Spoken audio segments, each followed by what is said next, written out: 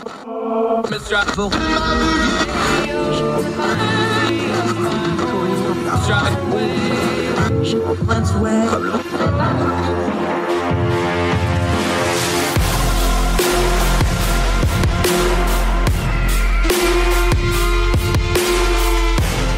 back to Her Tell. I'm Andrew Donaldson. Thrilled to be with you, and I get to talk about, y'all knows that my absolute favorite subject in the world, West Virginia. Journalist John W. Miller, he has a great little documentary on Moundsville, West Virginia. Morning, sir. Appreciate you joining us. Thank you very much for the time. Good morning to you. Great to be here. You have a journalism background. How does a nice Wall Street Journal level journalist wind up making a documentary about Moundsville, West Virginia? So I moved to Pittsburgh in 2011, and Western Pennsylvania and West Virginia, they call Pittsburgh the capital of West Virginia, and I think that's almost accurate. And the whole region is full of these towns that used to have these glorious, glamorous factories and very prosperous communities. And then the 2016 election happened. Everybody was talking about these towns, but they weren't talking about the people in the towns. They were talking about basically who they voted for. National politics became this obsession, and Trump became an obsession. And I thought, what if you went and spent time in one of these towns and only talked about the people and their work and didn't get distracted by national politics and created relationships with them and conversations with them. And so I started going to Moundsville, which I saw as a very archetypical town. It had the world's biggest toy factory. They made Rock'em Sock'em robots there. It had a Native American burial mound that was 2,000 years old. And now it has, a Walmart and a hospital. Just very, very classic American town. And I just got very interested in it. And I met a filmmaker and said, why don't we make a movie? And we got $4,000 from Pittsburgh Arts Council and spent a year shooting it and premiered in the town itself with the people from the town watching. And that was it. And then PBS picked it up, and it's been very interesting, stimulating ride because it's such a universal story. It's universal, but one of the things that make it universal is there's some really deep roots here. The burial mound is far back beyond recorded human history for all practical purposes. They don't even know the actual name of those people that built it. They've assigned a name to them. Meriwether Lewis has a journal entry about Moundsville that he wrote about the mound of Lewis and Clark fame. These are deep, deep roots in this town. How does that play when you go to dig into it? Because not just because you're, from the area anyway, but when you've got deep roots like that and you're trying to tell a modern tale on it, how does that play into it? So just to set the scene, the mound is right in the middle of town. This is not just some tourist attraction out of the way. It sits, basically on Main Street. It hovers over the town. It's an incredible thing to see on the river. And very, very famous visitors. Charles Dickens has also been to see it. And so it's in everybody's consciousness. And for me, what it does is that it reminds you that, civilizations ebb and flow, time goes forward. And what I wanted to do too with this documentary is acknowledge the real grief people have for the 50s and 60s, times when there were more jobs and times where things were better, but also say, time moves forward. And the mound is an ever-present reminder of that. The Adena people that, as you point out, the civilization is unclear. They had their time and it's gone now. And you can't get around that. Time moves forward. And the mound is, I think, a very healthy reminder that kind of like a Greek chorus, singing that tune throughout the movie. And we have amazing stories. They had a bar on top of the mound at one point. There was a fight of whether it was appropriate or not to have a Christmas tree. The mound's kind of like a character, I think. And it's alive in that way. And one interesting thing was something that's such a known worldwide tourist attraction, though, is how do the locals see it, though? Because obviously you talked about Charles Dickens saw it, Meriwether Lewis saw it. Anybody that goes there has to see it. What is their perception of it, though? Is it part of their identity, or is it just something they feel like they have to live with like some other tourist destinations? That's a good question. It is part of their identity, and they're proud of it. They, tourism is how these towns, or one of the ways these towns survive now. And so not only, it has an economic benefit, but also, they all went to see the mound in school. They all know about the Adena people. They're way more schooled in the history of Native America than most people in small towns. Yeah. And then if you're my age and grew up in West Virginia, Moundsville was something that you got told about constantly because the threat was, we're going to send you to Moundsville if you don't sit down and shut up and behave. Because the other thing, and when you're, you talk about the two things that loom over the town from the mound, you're looking right at it, that giant wall the penitentiary that dominated that town for better part of almost 120 years. So did I say that it was archetypical? I mean, this has one of the most famous tales of incarceration, and that's another thing that is very distinctive about America. Is we lock up a lot of people, and this prison was super famous, and it was in movies like Night of the Hunter and Fool's Parade. It closed in '95, by the way. It was seen as inhumane, and it is. I mean, the cells are the size of bathrooms. It was where the last recorded hanging was. There's an electric chair people go see. It's also a big tourist attraction and a huge draw for people who investigate the paranormal. So ghost tourism, as they put it. And I found that fascinating too. What is it with a town when you have, I mean, they're almost like dual pillars because they stand right pretty close to each other. You have the mound, you have the penitentiary, but this is really a kind of a typical American town story because what does a town that is built on industry, and you can talk about the industry of the Ohio River Valley up through there, when the industry goes away, what we're really dealing with here is a people trying to reckon with who their town is because what it was built around is no longer there, but the people remain. Well, a lot of them leave. I mean, a lot of the people who are more ambitious and have more advanced degrees and can make more money if they go to Pittsburgh or New York, they leave. So these towns have had depopulation, and I think that's a really important factor to reckon with. That you've had depopulation, the towns are aging, and again, this is just reality. So it doesn't do any good to pretend that you have a bunch of healthy young workers who can just fill factory jobs if you build a factory, because it's not true. So these towns have to struggle. And part of my point too is that it's not hell. Like there's still income, there's still some work. I mean, working at Walmart is not as good as working at the factory, but it's still a job. And you can carve out a good life for yourself if you work hard. And there's sort of that nuance there that like some people have very fulfilling lives in places like this, and they're happy, and they're not like wallowing in misery and on opioids. Like most people in Appalachia are not hooked on opioids. And so I know that story is important too. And the opioid story and the drugs and all that stuff's important too, but it's not the only story. And so I wanted to tell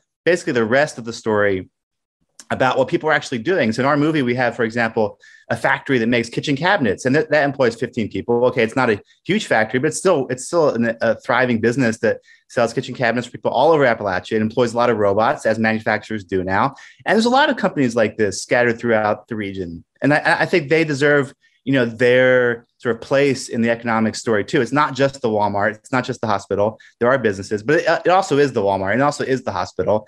And those places, I mean, they have their own challenges. Like they don't pay enough, frankly. And so that's important to say too. Yeah, we're talking to John W. Miller. He has a wonderful documentary, Moundsville. You can find it at moundsville.org. It also stream on PBS and your local PBS stations. Talk about that real quick, though, because you really focus on the people. There's a million ways to make a documentary. Documentary filmmaking is having a real renaissance right now. There's a million ways to do it. We all grew up with, the Ken Burns, the zoom and pan kind of stuff. You kept this simple. There was a lot of just straight to camera, the people talking. And I find that, although it's a simple method, it's a very powerful method because it's just them telling their own stories in their own words, and you have to pay attention to it. And also, there's no outside experts in the film. Everybody in the film lived in Moundsville. Only two people didn't. One is somebody who left, Tracy, the drummer, and then Mark Harshman, who's the West Virginia poet laureate. He lives nearby in Wheeling. He lived in Moundsville for a long time, though. So you could say it's a talking head documentary, but I think it's richer than that because, like you said, it's everybody in the movie is from the town. And anytime we make like a bigger point, like a point about society or capitalism, it's always somebody who's just an ordinary person making a shrewd observation based on their lived experience. It's not, not to dismiss academics, but it's not like somebody in the ivory tower looking from afar saying, well, this happened. No, these people they live through losing their jobs. They live through factories closing. They live through these big forces we talk about, like capitalism and global trade. Like they saw its impact in their own lives. Yeah, and I find it very effective. We're talking Moundsville. We're talking about the Moundsville documentary with John W. Miller on Heard Tell, and we'll continue this conversation right after this.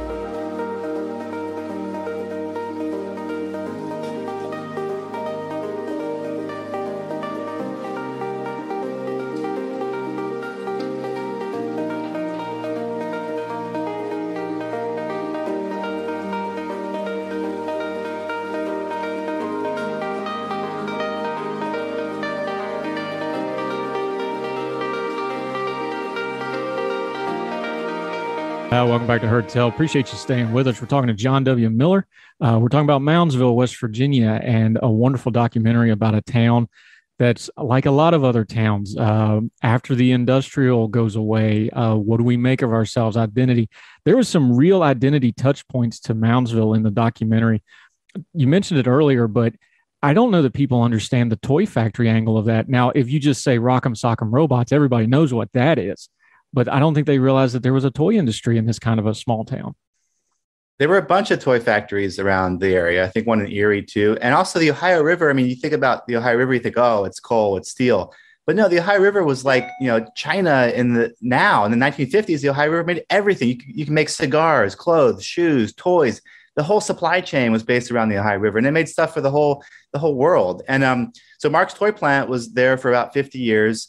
And the two big products they're very famous are the Big Wheel, the little toy, a scooter for kids, and then Rock'em Sock'em Robots. And it closed around 1980, in part because of competition from Asia, but also kids started playing video games. And so there's an example of the creative destruction of capitalism. Nothing wrong with video games, and nothing wrong with consumers making other choices. But it does mean that you don't need those toys anymore. And so it closed, and that's over 1,000 jobs were lost. And not just people in factories, but designers and artists. And so you talk about like the brain drain and depopulation. What's been lost is also a lot of creative capital and people who paid for local theater, people who paid to go to concerts. So then this whole economy of creativity and art was impoverished when a place like Mark's Toys closed. And that's a big deal too. Yeah. And you mentioned it a minute ago, talking about the cabinet factory. It doesn't sound like, you mentioned it, 15 jobs doesn't sound like a lot of jobs. But when you're in a smaller town of, 8,000-9,000 people, whatever Moundsville is down to now, that's 15 families. 15 families in a community like that, that's a wider radius than you think it is. Is some of it just kind of retooling and going like, yeah, a small business of 10 or 15 people doesn't sound like a lot, but you start getting 3 or 4 of those things, you really do have a base of industry and a base of support for a town and a community again. It's true, because they'll have suppliers, and then a lot of it's robots now, automation, and so again, that's nobody's fault. That's just the way technology and progress go. So they will have higher profits per person and make more money and buy from local suppliers. So you're right. No, there is a network effect of companies like that. Yeah. And there's also, you mentioned the tourism before, you briefly mentioned the paranormal tourism. Seems like one of those things where a community has a little bit of a love-hate relationship with it, because I'm sure they're happy for the dollars, they're happy for people. I love the gentleman that was just driving around town, just pointing out restaurants and things like this. He tickled me to death.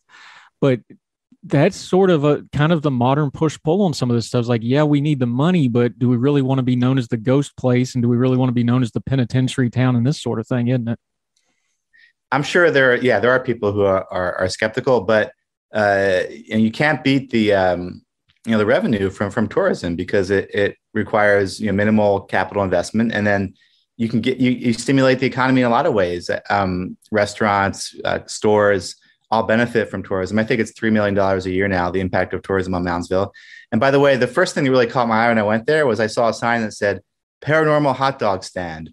And I thought, what is this? And I went in there and I met Steve Hummel. And Steve, he had wanted to be a Navy SEAL. That hadn't worked out. He had opened a gym. That hadn't worked out. He'd opened a hot dog stand. That wasn't working out. And so then he put some ghost stuff in there and called it a paranormal hot dog stand. And that was working. And so I thought, wow, this guy is such a hustler. And he's so, courageous, and he wants to stay in his town. He's not giving up. And it might look crazy to you, but he's doing what he has to do to feed himself and feed his family. And I really admired that. I thought, wow, old days, that guy had a factory job. He didn't have to hustle. Well, look at him now. Like, he has to be so creative and so, have so much, energy, and he's writing, that guy's writing books and doing art now. I mean, that kind of hustle, I think, is also the story now in towns like that. And those people are not often talked about. Yeah. And kind of semi-related to that, there was several people, younger people in this documentary who talked about another issue that is really big all over. They talked about higher education, or the lack thereof. We had the tour guide at the penitentiary where you just flat out asked him, like, what's your education level? And he explained it. And I thought his answer was really, really interesting and kind of telling in a lot of ways. So what he said was, I had a choice between going to college and getting a house, and I chose to get a house because a college degree doesn't always get you a great job around here. I found that so telling because we use buzzwords like community and home and career, but man, that really hit me as real as like he's more worried about having somewhere to live and then I'll figure out the living later. That's kind of backwards to how a lot of the rest of society is. And I thought it was a very interesting viewpoint and a neat little window into how some of those folks think, though, isn't it? And also, college in America is too expensive now. The price has been way inflated, and sort of intellectuals are afraid to say that, but it's true, and that like it's not worth it for a lot of people. And things need to change, and the way change starts is you start by telling the truth. And so for that guy, college is too expensive, and I totally agree with him. Talking to John W. Miller, the wonderful documentary Moundsville. You can find it on PBS, also moundsville.org. Please seek it out. You made it, so you tell me who's one or two of the people that you met, either on camera or off, that's just kind of stuck with you now that you've had a little distance from making the film. Yeah, so if I had to do it again, I'd include a little more about Gene Saunders. So Gene is the only African-American mayor in the history of Moundsville. He's such just a lovely, like high energy guy. Gene worked in the coal mines for a long time, which is to my regret, not in the movie. He lost a leg in the coal mines. He had to battle segregation in the 50s, and he just loves the town. And he's sort of one of these people who, not everybody gets along with him. He doesn't get along with everybody, and that's okay. Like he is just a very patriotic guy, loves America, loves freedom of speech. He's a very, very inspiring guy is one. And then Steve, who has the ghost tourism stuff. Like life didn't turn out the way that guy wanted. He wanted to be a Navy SEAL, and he had all these dreams, and they didn't work, but he didn't give up. And so I really admire that. Yeah, I do too. All right, I've been praising the documentary. I got to take you to task for one minor item in it. You call yourself a banjo guy, and yet nowhere in this documentary I get accordions, I get tin whistles, I get toy pianos. Where's were you just afraid of the stereotype? Were you scared of it? Did you have a hand injury? What happened here? How'd you do a West Virginia documentary without a banjo? Well, in the end, it did seem too cliche, and we wanted to be a little different. The truth is also my partner, Dave Bernabo, my filmmaking partner, is a very sort of alternative, creative type, shall we say, who loves doing things a bit weird. And so I think he bought like, tin whistle from the 50s. And he got like, he bought all this very esoteric stuff to put the soundtrack together. And he's a musician. Like, he did stuff like he would play a tune and then play it backwards and like use an old, I forget what else is in I think he bought like a old record and then played it backwards, and then the tin whistle. So the soundtrack is definitely alternative. I mean, partly it's because we couldn't afford to hire real musicians too. And he often, I think I offered to play the banjo and was not hired by my own music director. But it works because it does kind of throw you off at first, like, well, that's kind of an interesting soundtrack. But then when you get to one of the pivot points in the film, when they start talking about the toy factory and you see the old mechanical press tin toys, and then you hear that toy piano and like it all clicks, and it's very wonderfully done. So I'm saying that in jest. The banjo probably wouldn't have worked right there, but maybe the next film. John W. Miller, it's a wonderful film. Let people know where they can find it and where they can follow you and what other projects you have going right now. So the film's available on PBS app on the Roku or pbs.org. Moundsville.org has a longer cut that you can rent for $4, and also has a lot of information, essays, and explanations about the film. I'm working on another film about middle-class families in Milwaukee and the American Dream, which is why I'm wearing a Bucks hat. So that's in production. And then my Twitter handle is at JWM Journalist, and I write for America Magazine. So I've been doing this column this year called The Moral Economy, about trying to make a more just and moral economy. And then I write for magazines and freelance, and write stuff for Moundsville.org too, which this year will have over 100,000 views to my surprise. So I've kept that. I started to promote the film, but it's turned into its own little independent magazine. So that's the beauty too of self-publishing now. You can do it basically with no cost. I don't make any money off Moundsville.org, but I love doing it. I love the conversations. I love being part of this, trying to think a little more, humanely and intelligently about Appalachia. Yeah, I love it. I appreciate the voice because as somebody who's a very proud West Virginia doing more national kind of media, I always have it in the back of my mind that you got to kind of represent. So I appreciate it greatly. It's a great film. I hope people check it out, and I look forward to what you're doing in the future. John W. Miller, it's great stuff. Thank you very much for the time today, sir. I appreciate you. So great to be here. Have a happy new year. Yeah, happy New Year to you, my friend. Thank you very much.